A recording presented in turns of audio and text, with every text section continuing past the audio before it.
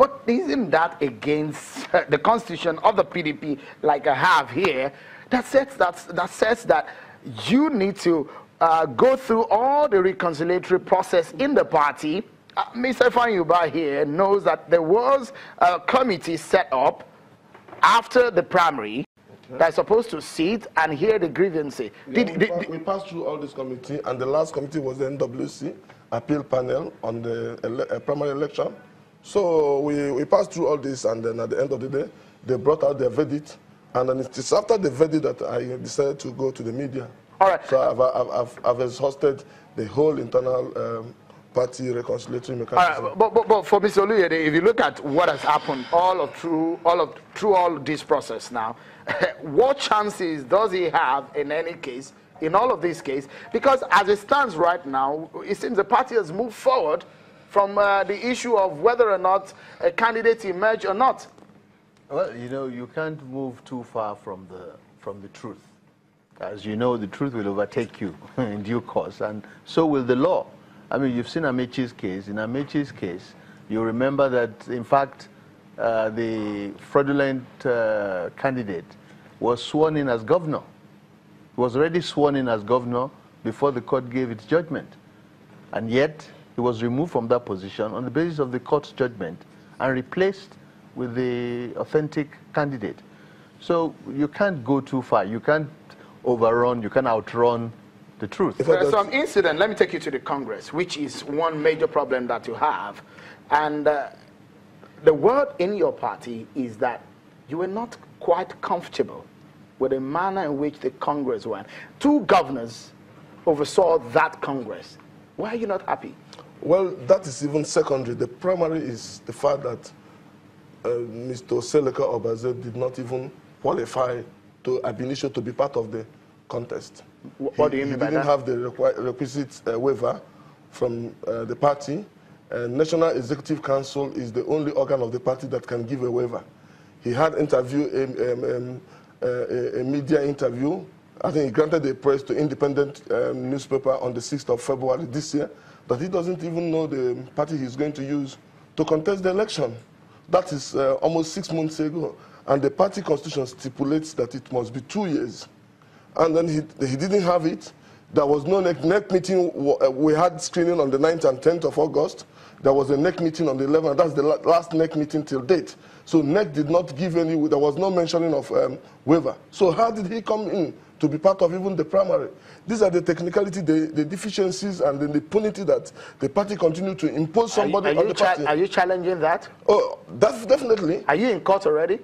I'm going to court. That's why you see my lawyer here. I'm going to court. What will you be telling the court? Because one if the party is not even qualified to be in that election. What Secondly, if you are not privy to the waiver that we are running a party. You can't say that in a school that you didn't qualify. You come to claim that you qualified to be in an exam. You know, he did not get the waiver. The screening committee granted him provisional waiver on the 10th.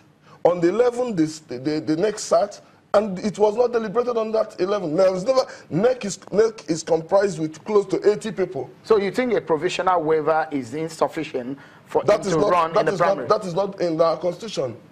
He must have a waiver from NEC. But your constitution also and then stipulates... the waiver must come from the ward, local government, to the NEC. Your constitution also stipulates that the discretion of the committee that oversees the primary will take decision on behalf of the party. No.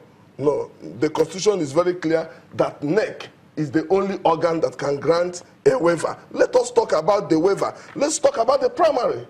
If you can give me a quotation in that constitution that says that the NEC has the power to grant waiver, then... You think Mr. Obaze is not fit to be the candidate of the party? He wasn't even a candidate of PDP. He shouldn't even have entered PDP secretariat.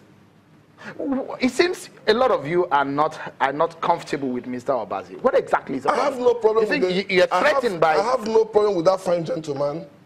If you give it to me tomorrow, I can present him, if we have good understanding. He has what it takes to get in to contest for the governorship of Anambra State. I must be fair to him. But the process that brought him is what we are. The impunity, the imposition is what we are fighting for.